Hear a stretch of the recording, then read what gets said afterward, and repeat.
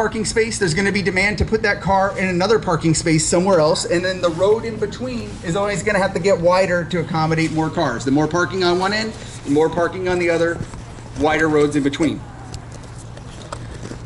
Parking is also physically bad for the climate and for climate change, and our just climate issues, exacerbates them.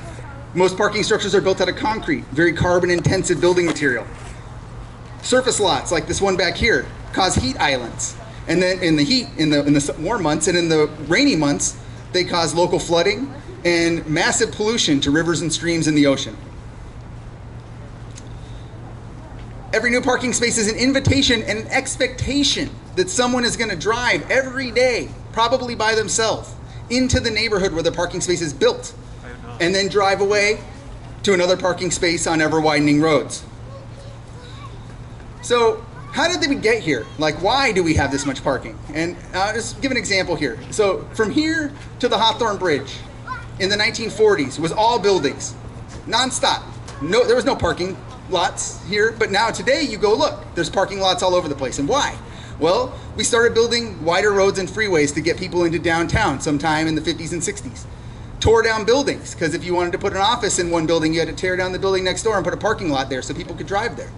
More people drive into downtown, then they're driving home. They need a parking space at home. So we started requiring parking in every house. Every apartment needed more parking. It spread things out further. The city spread. Tore down more buildings, built more freeways, then started requiring, well, everyone's already driving here and there. We need parking at every land use. We need parking at a grocery store. We need parking at the movie theater. We need parking at the bowling alley, which all across the country, 5 spaces per lane is pretty much an average amount of parking you have to provide at a bowling alley. Still in most places today. All that parking takes up money. It costs a lot of money, and it takes up a tremendous amount of space. So how much does it cost? About a block and a half over here, Nato and Davis Smart Park parking garage. A year and a half ago, PBOT was considering adding 392 parking spaces to that garage. The price tag, they already own the land, $18 million, $45,000 per parking space, right? And that's not the highest, it's not the lowest, but for around here, that's not bad. I mean, it's bad, but it's not like the most. And underground parking, which a lot of people think is a solution, costs even more. That's easily $50,000 a space. And I've heard over by the Southwest Waterfront, OHSU, because you have water intrusion, spaces cost almost $100,000 a space, one parking space. So how does this impact things? How does this stop us from making the progress we need to make? Well, let's talk about housing a little bit. You want to build if you want to build an apartment, and we're requiring a parking space per apartment. If the parking space costs $50,000 under the apartment, someone's got to pay for that. So it's going to make for less housing because they're not going to be able to build as much. But then it costs about $500 a month to pay for a $50,000 parking space. Now, usually no one's paying $500 a month separate from their rent. So what does that mean? Who's paying for it? Everyone's paying for it, whether they're in the apartment, whether they own a car or not.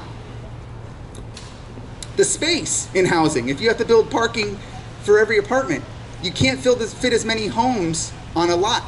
So it means we have less homes in the areas where it's walkable and people shouldn't own a car. But if you're requiring parking or if you're demanding parking where people are living, you're preventing the kinds of cities and built environment we need to combat climate change. And it's obviously not just housing, shopping and retail. Every time you go to a grocery store, almost every grocery store is surrounded by a parking lot, right? When you pay for your groceries, you're paying for part of that parking lot, whether you own a car, whether you drove there or not. And it makes it harder to even get to the grocery store. It's farther from the bus stop. It's farther from the curb. It's farther from your home. That's the parking, spreading everything out. And that's the real cost, right? That's the real money, the cash and the space. But there's opportunity costs too. Opportunity costs, what you could have done instead of spending that money on parking. What you could have built instead of putting that space for parking. So here's an example of this. In Stamford, Connecticut, I read an article last week. They're building a park and ride, which a lot of people think that's good, a park and ride. Park and ride at a transit center. 930 parking spaces. Costs $81.7 million. $88,000 a parking space. And this is one of the wealthiest communities in the entire country, Stamford, Connecticut. So you're talking That's to shorten the commute of one person, to shorten the commute. It's a park and ride. They're still driving to the park and ride, right? So who knows how far they're driving. They're still on the roads. They're going from their parking space to another one, widening roads in between. If I gave any of you $88,000 and said, how many people can you convince to not drive to work with $88,000? And what would you do with it? I would hope no one would come and say, I'm going to build a parking space near the transit station for one person. It's not going to work. Suggest you build housing by the transit station is my opinion. Yeah.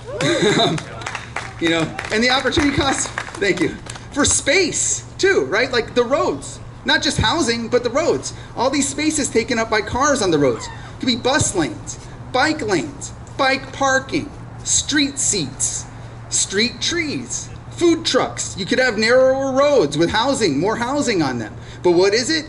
It's parking that's usually free. Now, this chain reaction I mentioned, still happening today. Of a parking space here needs a parking space there, needs a wider road in between. I have a very local example. Across the river by the Max station at the convention center and the Rose Quarter, where the freeway is a new parking structure they built like 2 years ago. 477 stalls next to the hotel. It's the convention center hotel. Cost $32 million, but it's not fair to divide it because there's also a TriMet jail in that building. So we'll say it's $60,000 a parking space to be nice. You take the Max Red Line to the end, where are you? You're at the airport. If anyone's been to the airport recently, I know it's probably not too much, but they've been building during pandemic a very, very big parking structure there. 2,500 parking spaces. It's a parking and rental car center. Costs about $200 million, right? It's on the other end of that. Now, this is a hotel convention. It's for conventions. So people are coming from out of town. So what are we thinking? They're flying into the airport. They're renting a car at the new garage. They're driving down these roads and freeways that need to get wider and wider all the time to get to the other parking on the other end. And they could just take the Max.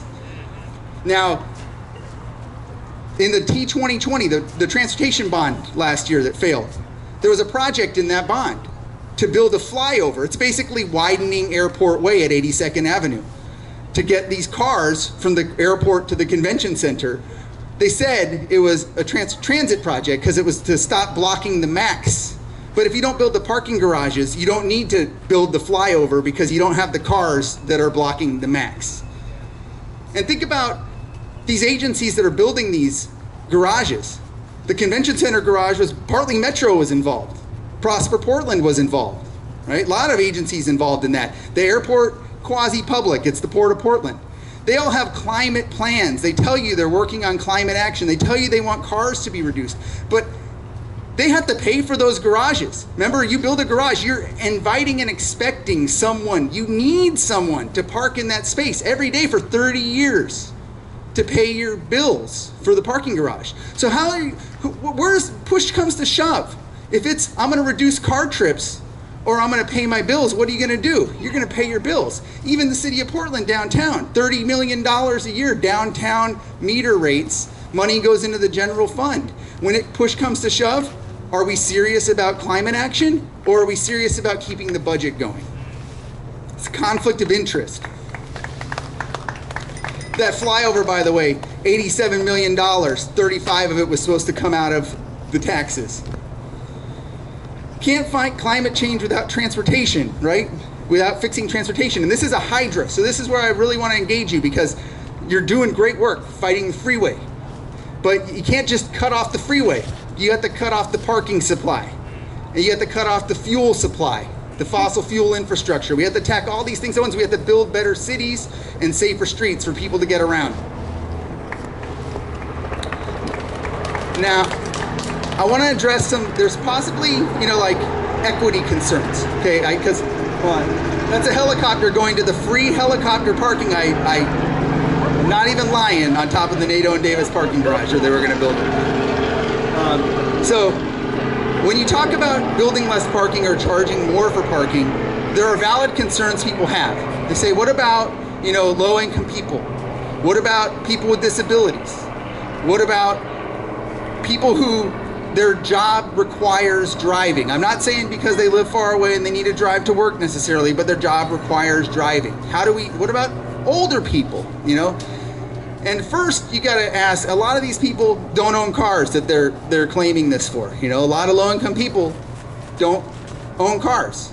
A lot of people with disabilities can't drive cars, you know, but that's the claim. But there's some solutions to this, and I want to point this out because it's important. If there's a lot of parking already, and it's not, you know, as I mentioned, you build a parking space, it's there, especially underground one, it's there forever. So there's a lot of parking we already have in our cities and in our built environments. So if we're serious about addressing these equity concerns, you know, we can allocate all the, we can use the parking we have better. We can allocate all that parking only for the use of these people we're concerned about. You can mention that to someone, they probably won't take you up on the offer, but that's the solution. Or if you're worried about how much it costs, you know, now some people might say, well, we'll give discounts to low-income people. But that only helps low-income people who have cars.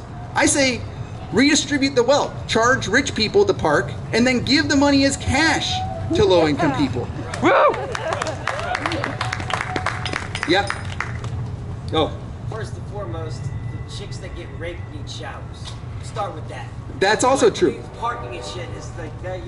That's what the city's spending a bunch of money on, though. There's we should raping chicks all over the place, and they can't even get showers, and the cops don't come, and the ambulance doesn't come. You got a long way to go. Hey, I hear you. $30 million they collect here. They should spend it on that. Anything but parking. Being nice to each other issue and caring about each other, and it gets a long way from parking, though. I'll tell you that. Well, that's all around. I mean, I love you for doing what you're doing. I build housing on parking lots. Go back, it's much more fundamental. That is an opinion, and it's about. I mean, it's a wonky subject, but it is, I think, actually a core of a lot of how we got in the situation we are here today is from misusing our land and our priorities about transportation. That's part of it for sure. There's a lot of deeper issues. I can't solve them all. But I did want to say, you know, give that money, you know, redistribution of wealth, how we spend the money from collecting these fees is critically important. Improve transit, make streets safer for people. That's the answer. And it's not just building more and more parking so people can park for free while everyone else pays for it. So I'm almost done. What you know, now that you know about this, what can we do? I think obviously you keep up the pressure on not building the freeway because we need less parking if there's less cars in general and less roads. Speak out about parking when you see it being built at a lot of places. There's some things happening still. At the post office redevelopment, which is a few blocks from here, there's a lot of parking that's planned to be built in the post office blocks.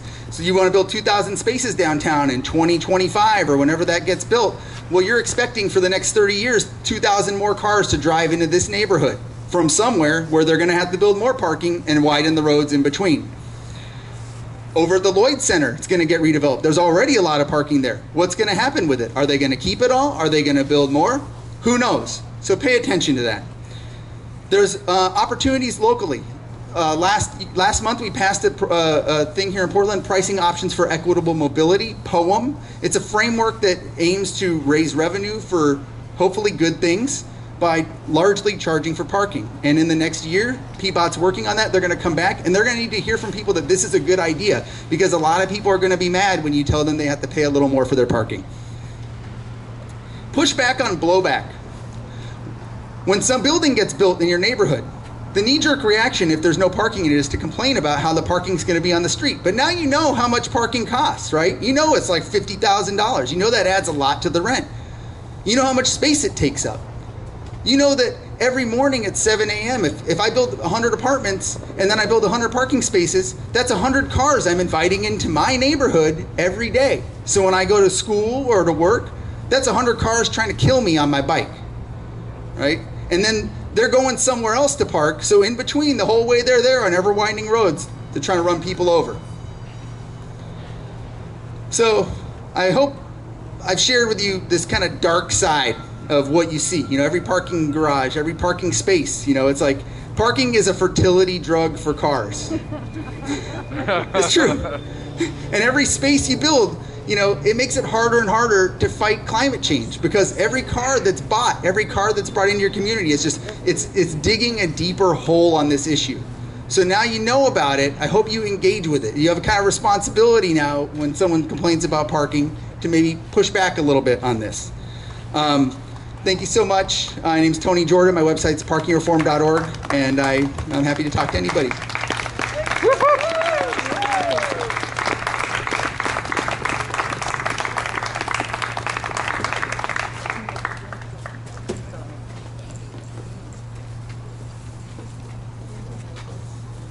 Man, yeah, give it up for Tony. That was awesome.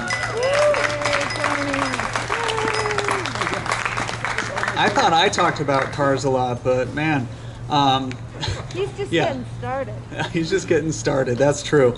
Yeah, if anyone has any questions for Tony or wants to check out his Parking Reform Network, it is fantastic. I know it's like across the country at this point, trying to get parking reform into every city so that we can start talking about this serious issue.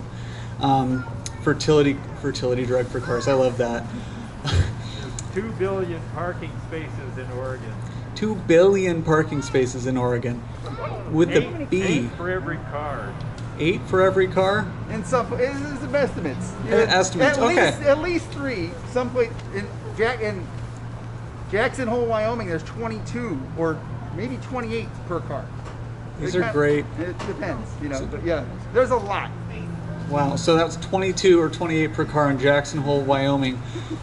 How many spots do you need for a car? I think you just need 1, and it's waiting to get crushed. That's the future I want to see. Anyway, since Commissioner Hardesty's not here tonight, we had to kind of scratch our heads. What are we going to do with the rest of this time, and hopefully to entertain y'all?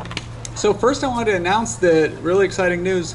Tomorrow, 5 Sunrisers are going to have an in-person meeting with Senator Ron Wyden. Yeah, it's really cool for our first in-person meeting since the pandemic began with an elected official. We met with a few on Zoom, but everyone knows it's not the same over Zoom. So among other things, we're going to talk to Senator Wyden about being a little more vocal about the fact that he believes we can cover I-5 in the Rose Quarter without expanding the freeway. We're going to ask him to champion that for us so that we don't have to let ODOT do it, because we know what they're going to do. So this shows our continued advocacy works. Being out here for 15 sessions works. Like this, it works. The system isn't as broken as I used to believe, and I think some of us might still believe. I'm a big believer that if you don't voice your opinion in the system we have, it doesn't matter. You can keep it in your head, you can talk to your friends all you want, but I've experienced this. I've called the office of my representatives multiple times, and I've talked to the people that are working in their office, and I asked them, does this matter? Like, does my voice matter, the fact that I'm calling into you? And they say, it does. It's good to know that people from this part of the state believe this, so that we can actually make policy out of that. And I've met a lot of people who feel kind of jaded and sad and feel like it doesn't matter. So if everyone here, or as many of you as possible, would like to, since we're meeting with Ron Wyden in person, we're thinking it'd be nice to hand deliver him some letters. And we got letter writing supplies. So the goal here is to tell Ron Wyden, you know, I think they do too, but yeah. I got that from Ron Wyden in 1980. Nursing home. All I was doing was trying to get residents. We're gonna wait for the train to pass. Yay trains! Yeah, yay trains!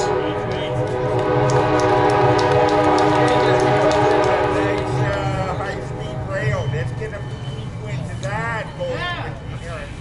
It would be, yeah, but trains only honk when they park or when they cross at grade crossings, so we just don't need any of those. Before I get into my spiel about letter writing, Micah would like to lead a song. In Sunrise we sing, it builds community, and it's fun to sing, and no one does it enough. So, Micah? Hello, my name is Micah, and I like to sing. Do you like to sing? Okay, if you don't like to sing, just bear with me, okay? We're gonna have a good time. So the theme of the letter writing is to tell Senator Wyden what it's like to be, a person in this world experiencing climate change, specifically an Oregonian, specifically a Portlander or in the Portland Metro, And not just to say, you know, what it's like to live under the burden of knowing that our system is going to collapse and that all of the things that we've built are going to fall around us, but also that we have a real opportunity here, that we're standing at a turning point where we can change what our infrastructure looks like, we can change who governs our systems, and we can change how we're in relationship to the land. And so we're really encouraging you guys to write about the transition that you want to see, right? The infrastructure that you want to see built, the vision of a world that would be healthy for you, for your family, for your community, for your neighbors, for strangers, for cultures that you're not a part of, ways that we can all live on this stupid earth. So, this song is called "Forget Your Perfect Offering," and it's a call and response. So we're gonna try it out. I go call, and you go response. Call. Response.